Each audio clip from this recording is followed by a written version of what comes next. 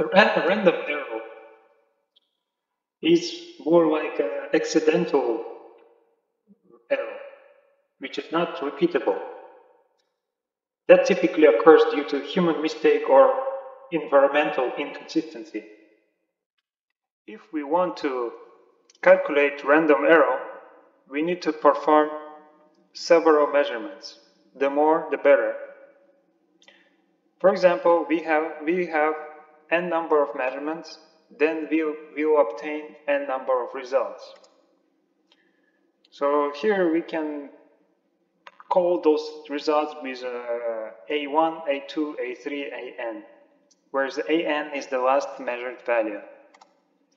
First, what we should do is to calculate arithmetic mean value. We simply sum all of our results and divide by the number of those results. Second, we calculate the standard deviation by this equation.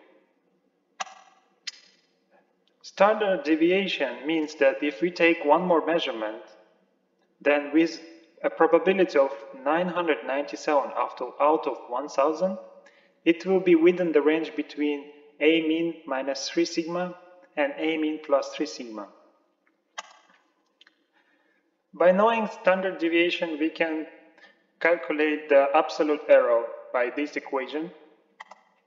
And by knowing the absolute error, we can calculate the relative error by this equation.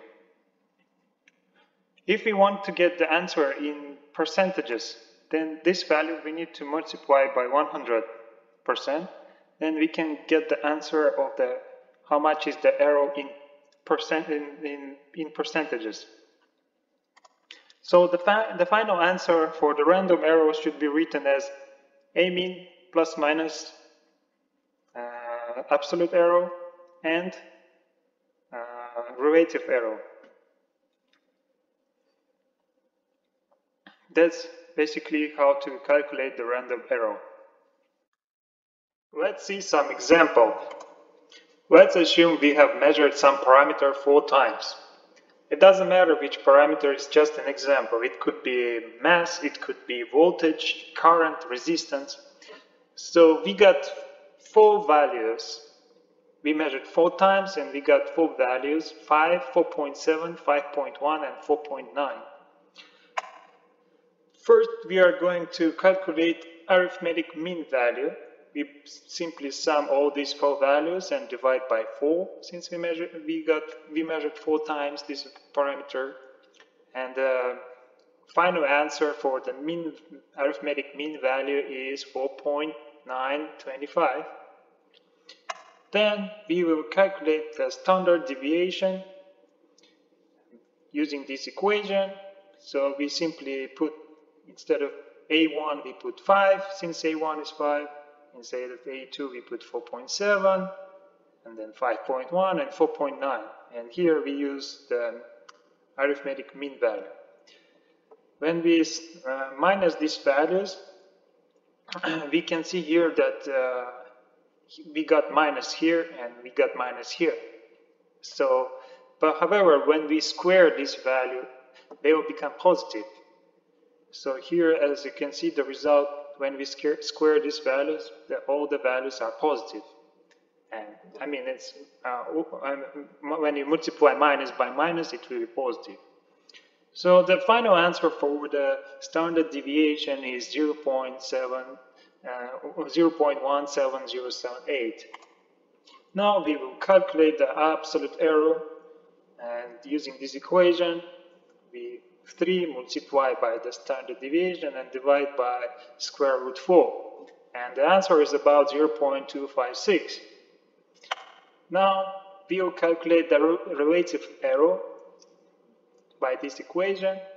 We divide our absolute error 0.256 by the mean value 4.925.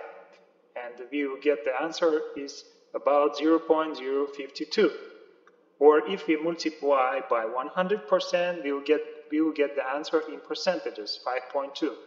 So the final answer for the random error is 4.925 plus minus 0.256, or 5.2 percentages. So we can say that our random error is 5.2%.